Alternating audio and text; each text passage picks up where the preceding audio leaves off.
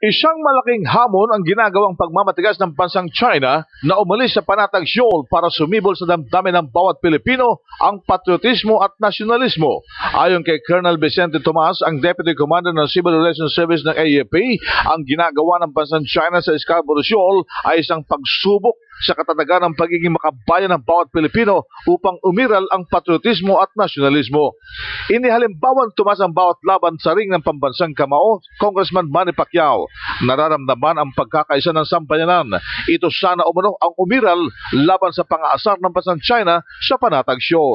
Sa pagkakataon nito, kung titignan natin nga yung mga laban ni Sir Manny Pacquiao, nag-unite, nagsasama-sama ang ating mga kababayan.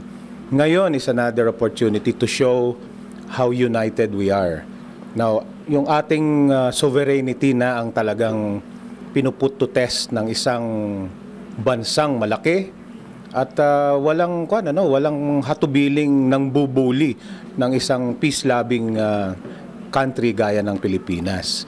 So hopefully, hindi lang po sa security sector, but ang pinaka-importante yung the ordinary Filipino citizen, makita, maramdaman, marinig ng China.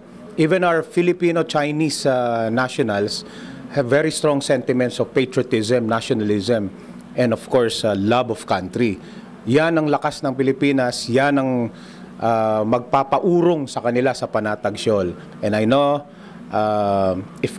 of course, ito'y dapat marinig ng buong sambayanan.